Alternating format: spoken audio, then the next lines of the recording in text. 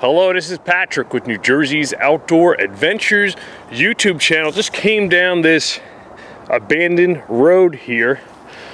I'm in Tinton Falls area of New Jersey by the famous Essex Avenue. You can see some articles on that on Weird New Jersey and Asbury Avenue. This is a great area for history. This was a road. This actually was a road, if you look at historicaerials.com, that continued on and would have gone across where the Parkway, Garden State Parkway, is now. But when they built the Parkway, this road kind of stopped being used. So you can see this bridge here. This is an abandoned bridge. This is a mystery road. A lot of people that live in the town now don't know about this particular roadway, and there's actually two abandoned bridges. There's this one, and I heard there's one up ahead that might have collapsed. But according to historicaerials.com, this would have been built in the 30s and 40s, and then became abandoned in the mid to late 50s when the Parkway came through. It's a concrete bridge, but I see here some writing on the side. I believe it says free range. Dave Francis. You can see the steel structure down below. Seems to be in good shape.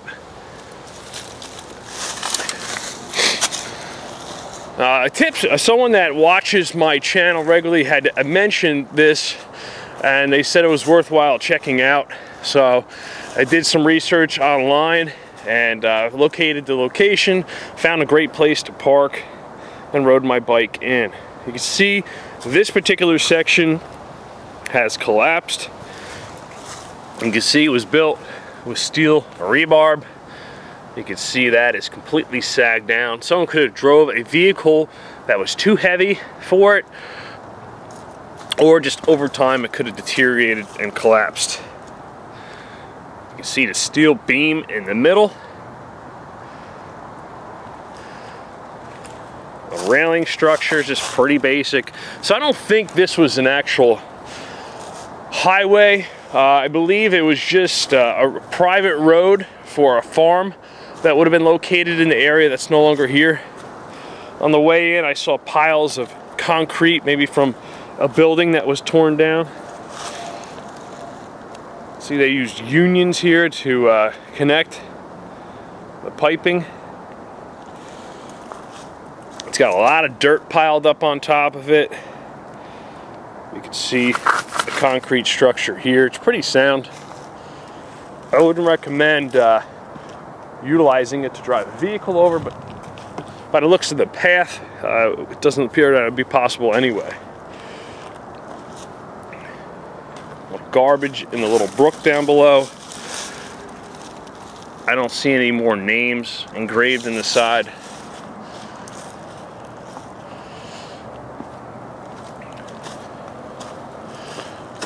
All right, I'm just gonna get back on my bike. We'll drive up to the next location.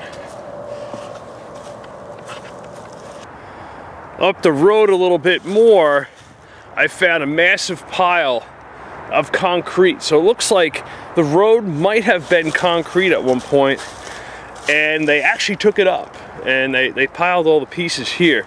So you can see the really thick slabs of concrete piled up here. It's a pretty big pile, leaves covering everything. And then we got the curbing off to the side here. What's really cool about this is there's some old pieces of slate here, or granite, or some type of rock material that actually has yellow painted on it. So that was a yellow curb for the road. Really cool. There's a whole bunch of pieces like that. But there's also a lot of garbage mixed in. So right here we got a big heavy metal drawer for a filing cabinet. thrown right in with everything. It's a cool little front. If you're doing some rustic decoration, you could maybe utilize that piece a little bit more. And this pile, this is just keeps going on and on for probably about 100 feet. You can see also too some more pieces of metal mixed in, some more of the yellow curbing I spoke about earlier. Whoa, this pile is a little bit loose, so careful if you start climbing on it.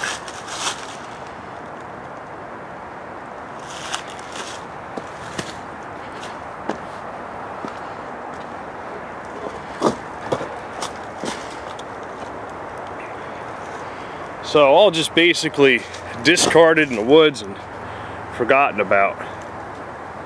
You can see how far it goes on in this direction here.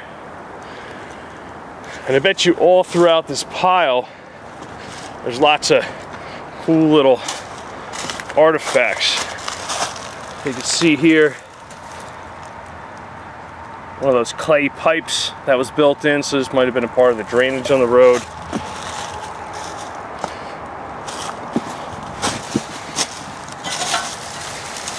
An old, it was green at one point, like a roadside post.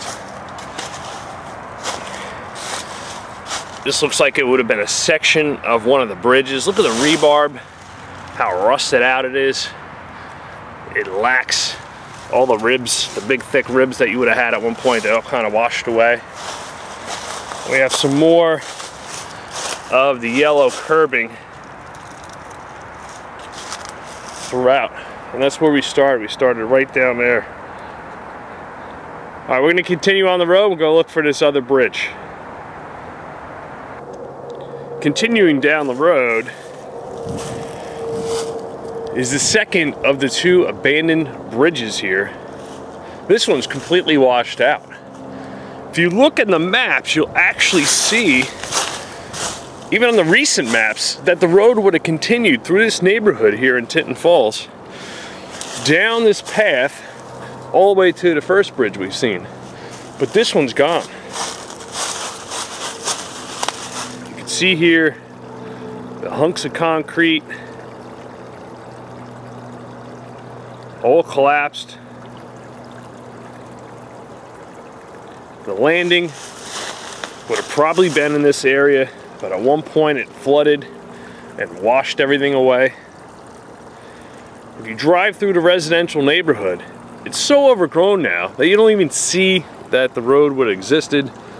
But you can see it on the maps, because you can see the tree line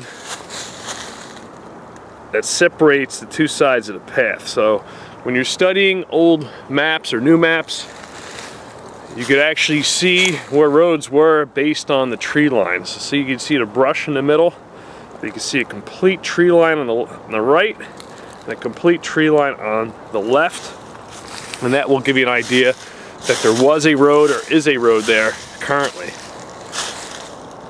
Well, it is Patrick with New Jersey's Outdoor Adventures YouTube channel. Hope you enjoyed this video.